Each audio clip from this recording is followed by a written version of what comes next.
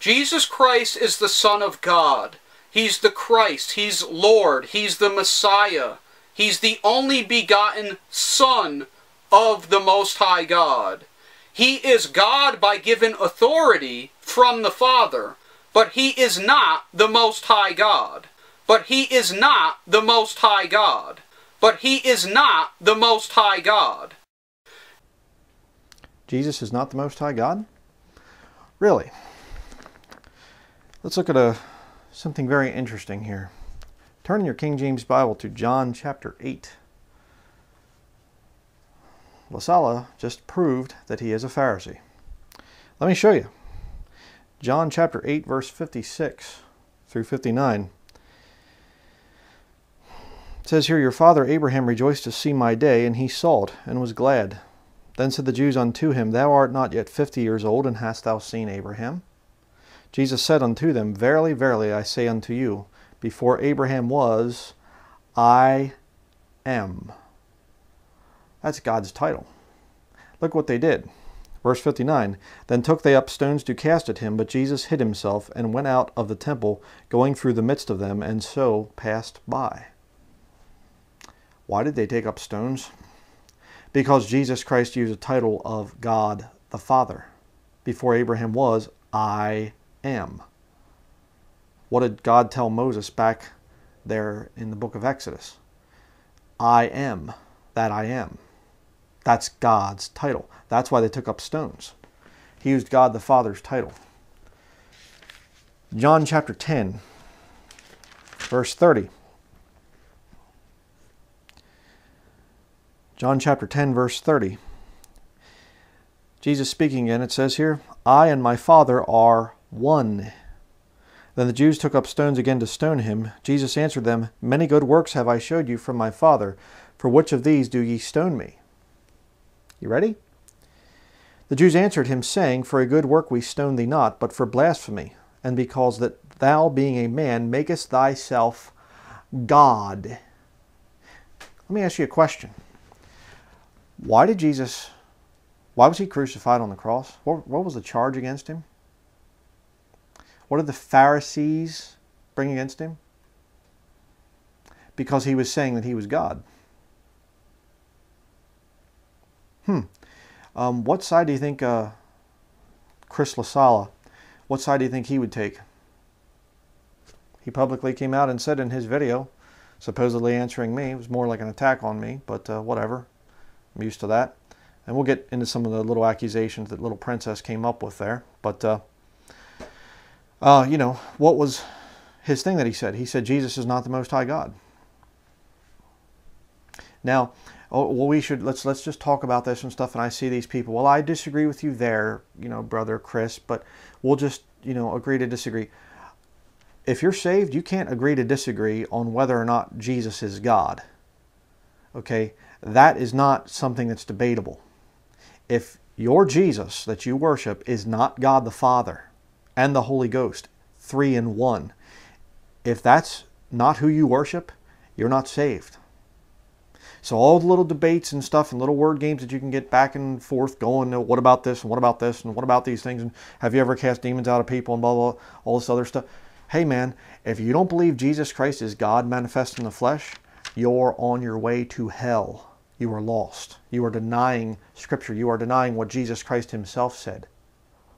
And what little LaSala does there, being a lost man, he doesn't understand the mystery of godliness. So he'll look at things that talk about Jesus and the Father, you know, and Jesus praying to the Father, and he goes, just like any lost Muslim will do, well, then he couldn't have been God in the flesh.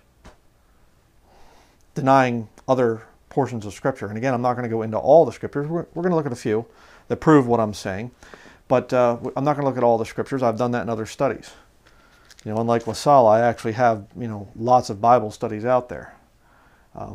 But, you know, if you're lost, you aren't going to understand the Scriptures, but like LaSala. But check this out. Go to Acts chapter 20.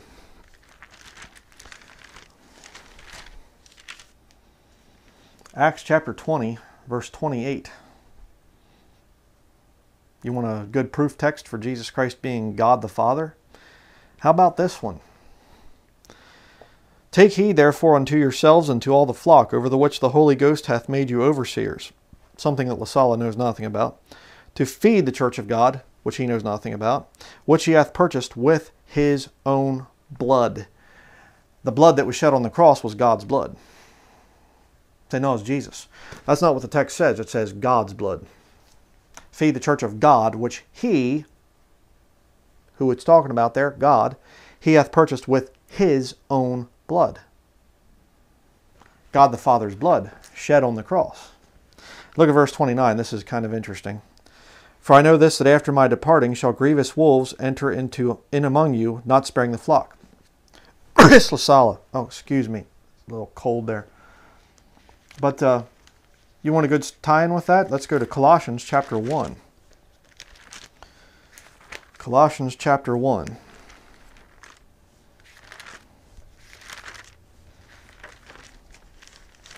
Verse 12. We'll start there.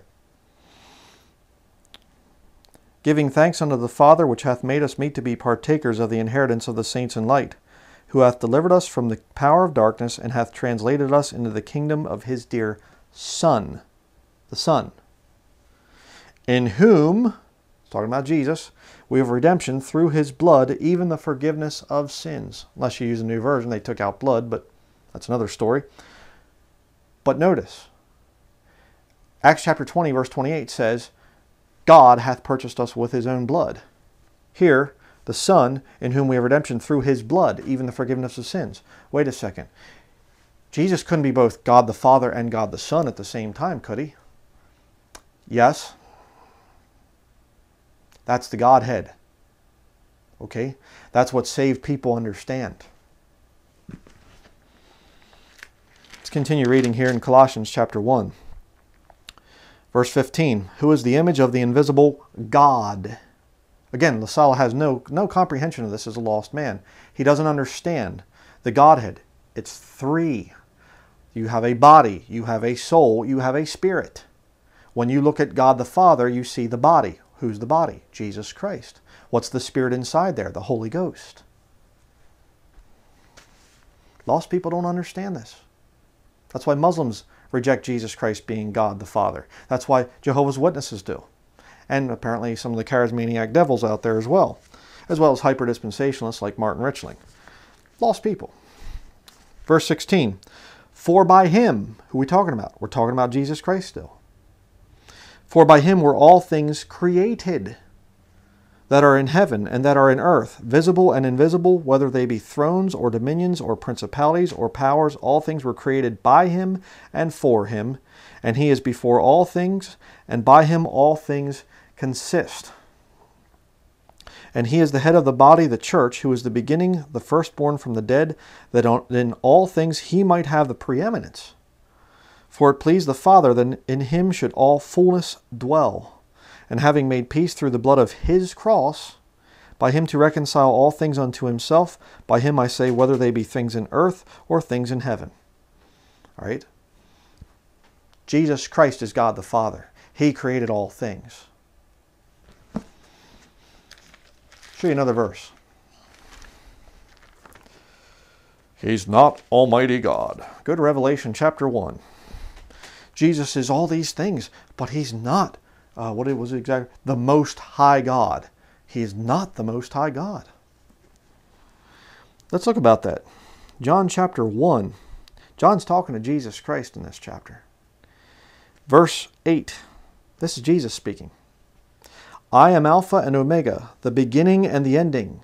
Remember, by him were all things created. Saith the Lord, which is, and which was, and which is to come, the Almighty. So apparently, I guess, Jesus is lying according to Chris LaSala. Because the words of Jesus Christ right there, he says he's the beginning and the end. The Almighty. He is God Almighty. And again, there's so many other scriptures we could go to turn to. But, I'm not going to be real long on this whole video because, it doesn't warrant a lot of scripture. When you have somebody and they say, like be somebody that's sick comes to the doctor and they say, I don't have a cold right now and I'm feeling pretty good. I had a good meal this morning and I mean, you know, I have stage 4 cancer, but other than that, I'm fine. You know, no, you're in really bad shape. You're about ready to die, you know. Somebody comes along and they say, I'm a Christian, and I believe this, and I believe that, and I believe, and I don't believe that Jesus is God, but other than that, I'm fine. No, it doesn't work that way. The Pharisees crucified Jesus Christ because he made himself to be God. We read it, John chapter 10. See? That's why they hated him. And that's why a Pharisee like Chris LaSala hates Jesus Christ. Truly, the Jesus Christ of the Bible. Okay? And I'm not going to disgrace my channel with much video of that little liar. All right? He needs to get saved. He's lost. And unfortunately, most people like that get into the Pharisaical mindset. I mean, Jesus Christ, God manifest in the flesh, God the Father, you know, God the Father being the soul. He says to him in Matthew chapter 23, how can ye escape the damnation of hell? He called them children of hell. When you get somebody that's into that level of religious deception, and that's one of the big problems with Pharisees, the charismatic healers, they prey on the sick and the needy. You get people that really truly have mental problems and really truly are really, you know, sick and they can't be cured and everything else, and they have hope. They want so badly for healing. And these stinking wicked devils, these Pharisees, come along and they con them into their little system and stuff like this. And it's just like, you know, they get them in and they get their money and they, you know, oh, you give more money and stuff like this, and oh, you know, you got to pray, and they lie to them. And it's just disgusting. And that's why so many times you'll hear these people and they say, you know, I was raised Christian and now I'm an atheist or something. Yeah, because they were raised by some huckster. They got around some huckster that you know, lied to them and deceived them. They never experienced true salvation with Jesus Christ. Nobody from LaSala's whole thing there, they're not going to experience it. It's disgusting seeing this whole thing. He is a child of hell. And, you know, let me just answer a couple of little things that little Sissy Britches brought up there. I didn't watch the whole thing, just going to be very honest with you. He didn't play my whole video, so, you know. I mean, some guy comes out and he says, I don't believe Jesus is God Almighty. I don't have much time for him, okay? He's lost. I mean, how can I instruct in righteousness somebody who's lost, who doesn't even have the Holy Spirit in them? But he called me a racist. Look up the definition. I get so sick and tired of that. You're lying about me. I'm not a racist. A racist is somebody, if you look up the definition, Google it, you know, is somebody that thinks that a certain race is superior to others and other races should be eliminated. Okay? That's not what I am. That's not what I've ever been. I've never preached that. You're lying about me. Of course, lying for LaSala is a way of life. It's like breathing. Okay? But he brings up his wife. And I find it rather interesting. I didn't bring up his wife. You know, he says that I'm against interracial marriage. Well, the Bible's against interracial marriage. But I've done studies on that. Look at the scriptures. Don't come down on me and call me all these names and everything. Look at what the scriptures say. The Bible is your final authority, not me. Okay? But he brings up his wife. And I'm thinking, okay, I didn't even say that. That has nothing to do with him being a Pharisee. That's completely separate. I didn't even go after his wife. But yet he goes after my wife and he calls her, he says about my wife, he said she should shut her mouth and be humble and keep the home. So you're judging my wife? You don't know her personally? You've never come here? You've never seen anything and stuff? Yeah. And I'm going, okay, what on earth are you attacking my wife for? But I've seen this LaSala guy. He has a thing for attacking women. I've seen him attacking sisters, you know, friends of the ministry, and he'll attack them. He likes to attack women, apparently. Hopefully he's not... LaSala, I hope you don't beat your wife, okay?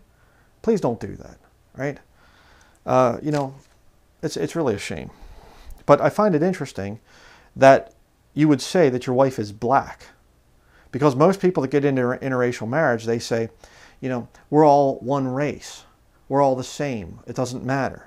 You know, you quote the first part of Acts chapter 17. Let's go to the verse. I'll show you what these people do. Acts chapter 17. They'll say, we're all of one blood. Acts chapter 17, verse 26. and hath made of one blood all nations of men for to dwell on all the face of the earth. And that's where they'll stop. They'll say, see, we're all one blood.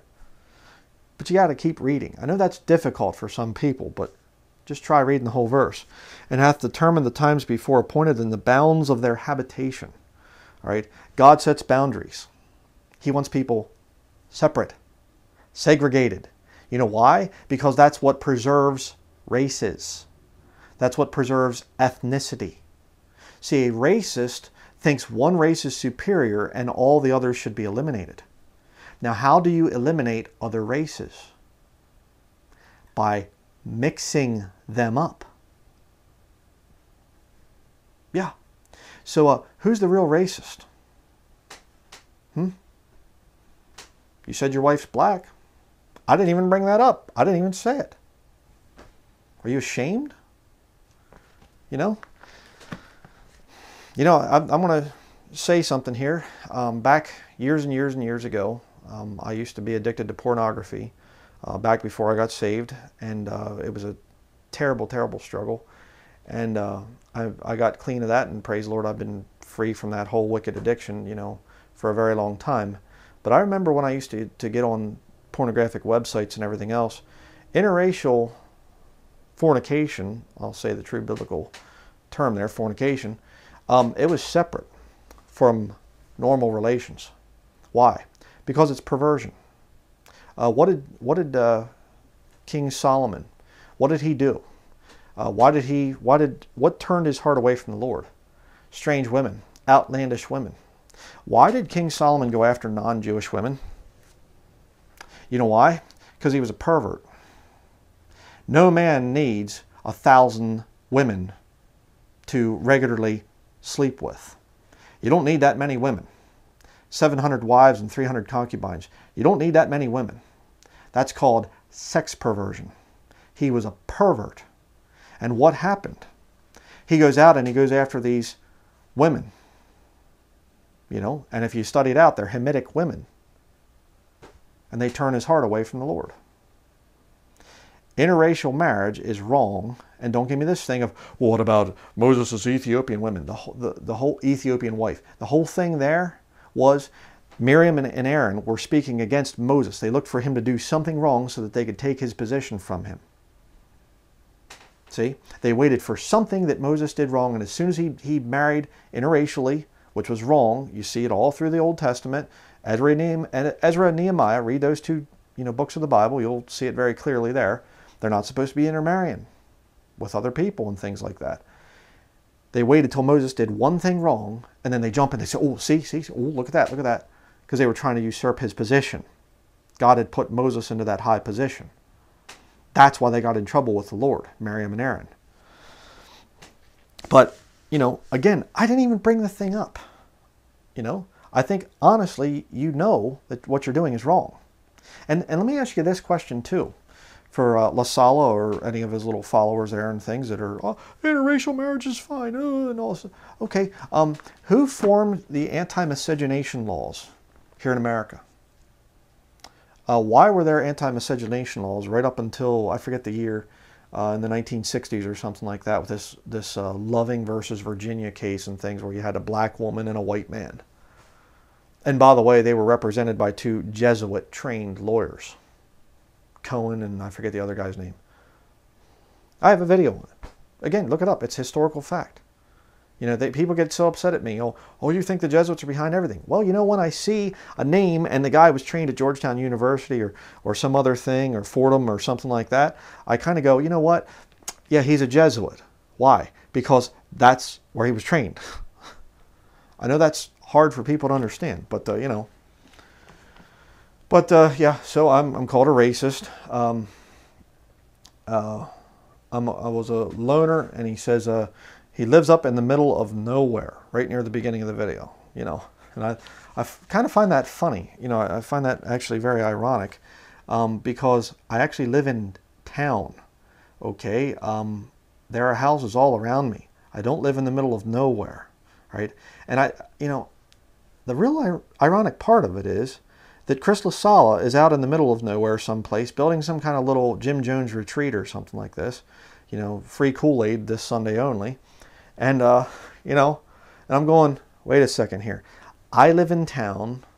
He's building a survivalist retreat out in the middle of nowhere, or little special sanctuary city or something like this. You know, I mean, let's pause and have a moment of ironic. I don't know what you want to say. It's just like, okay, you know, I live in town. I don't live in the middle of nowhere. See, rumors get started and they get spread, and then it's like people are going, you know, I mean, my wife and I, we bought some remote property when we first came to Maine, and we never were able to build on it because we had a Roman Catholic neighbor that we were dealing with, you know.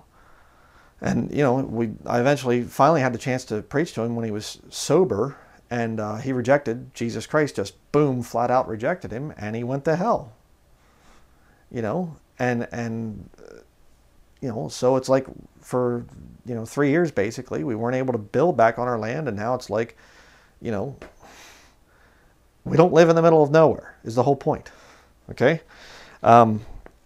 He calls me an arrogant, sarcastic child of the devil, you know. Oh, poor little thing, you know. It's good that you weren't sucking your thumb when you said that, because that might have made you look stupid. But what was the other things there? Oh, yeah, the thing about me being a loner. I love that one too, you know, where's his church at? And stuff like this. Again, let me explain, all right? The name of this ministry, you ready? I'll talk slow so that you can get this, LaSala. It's King James Video Ministries. This is a teaching and preaching ministry. All right? I know you respect Steven Anderson because he has a Babel building and stuff and whatever else, and you have such discernment from the Holy Spirit that you would respect Anderson over an actual Bible believer, you know. Way to go there. But this is a video ministry. All right? I don't record everything that we do. Okay, do you understand that? When we meet with people in the local area here, and we're dealing with people and things, I don't record it. Why? Because sometimes they're upset about situations and things, they're crying. I don't put that in video. All right? And by the way, if you say, oh, all you ever do is just stand there in front of your books and stuff. I'm sorry, I don't have a multi-million-dollar studio, okay? I use my books. When I'm preaching many times, I'll grab something to get a quote to show it on the camera. All right? And I searched all of his videos, and he doesn't do anything but stand beside his wife in the videos. Okay, again, why don't you do a little bit better search and see actually there are videos of me preaching in Baptist churches with a suit and tie on and the whole deal.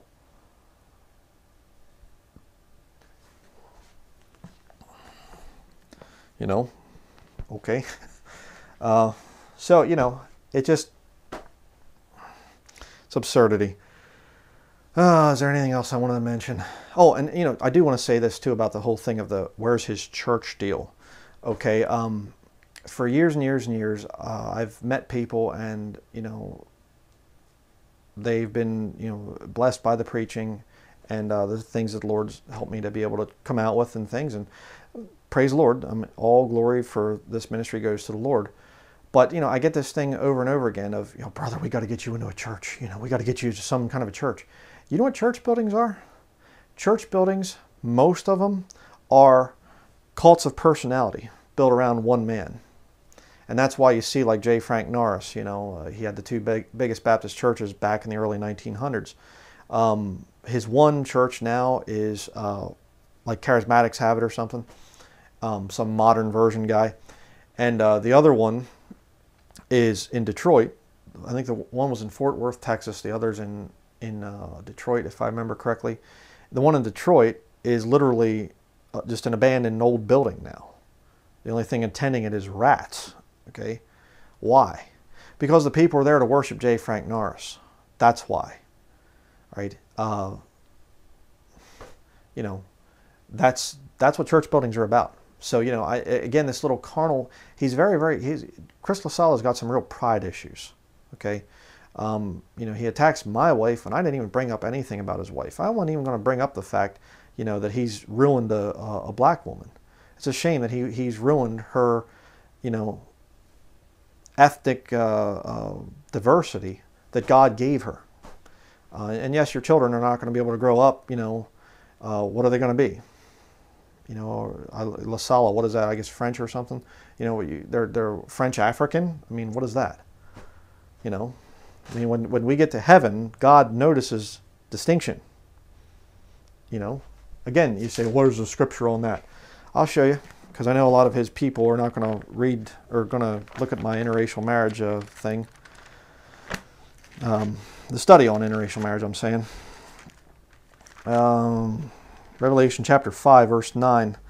And they sung a new song, saying, Thou art worthy to take the book and to open the seals thereof, for thou wast slain and hast redeemed us to God by thy blood out of every kindred and tongue and people and nation. God looks down at all the different races. It's not really a Bible word, but we'll use it because it's the common one accepted today. God looks down at all the races and he says, I love that distinction. When they all tried to get together at the Tower of Babel, God said, no, I want you separate. I want you split up. There's beauty in that. There's distinction, diversity. That's what I stand for. I'm not going to go marry a beautiful black woman and destroy her. Take away her unique ethnicity, her kindred that, she is in God's sight. I'm not going to take that. Some beautiful black woman should marry a handsome black man. And a beautiful white woman should marry a handsome white man. Why? So that they have children that can resemble that unique distinction that God made them. See, a real racist is somebody that blends them to eliminate that unique ethnicity. And again, I'll just pose this question to those out there. I mean, because this is one of the big things that's mind controlling, people and stuff. You hear, you're a racist and everybody goes, oh, and you get scared, I don't want to say anything that's racist. The whole thing's just a politically correct little game that's played. How are you going to bring all the world people together? Through segregation or integration? Integration. And by the way, this Loving versus Virginia thing where they overthrew the anti-miscegenation laws, where LaSala would have gone to jail for doing what he did. When they overthrew that, they talked to this woman, Mrs. Loving, and she said, I'm thankful. This is an exact quote, but you can see the video where I did quote her exactly. But she basically said she's thankful that this anti-miscegenation thing has been done away with, and she said next it's going to be the anti-sodomy laws. Why? Because she was a pervert. So sorry. So that's going to be it. I'm not going to waste any more time on this LaSala guy. Quite frankly, I have much better things to do. I mean, he's a Pharisee. He rejects that Jesus Christ is God the Father. That's why the Pharisees put Jesus to death. They didn't like the fact that he was calling himself God the Father. They didn't like that. They called it blasphemy. And it wasn't blasphemy because Jesus Christ not only was, but he is God the Father. So that's going to be it for the video. Let me see if I can just do something here as a little bit of a unique thing here. Plug this just for the people out there that think this to kind of clear up something, a little bit of this confusion stuff. Let me go over here quickly. Okay, sorry, I was trying to use my regular camera just to show you here, but it's not going to work that way. Here in the recording studio, you can see it, okay. Here in the recording studio, looking out the window. Sorry for the handshaking. Yes, sir. We are in the middle of nowhere here. I mean, look at this. There's just nothing but trees and mountains all around. That's not a truck going by. That was a grizzly bear. And yep, we are definitely out in the boondocks here, man. I just tell you what. I mean, there's a factory up the road there, up in there, back in there. This is the charismaniac devil building over here. LaSala would be welcome there, I'm sure. But yep, this is the middle of nowhere, I'll tell you.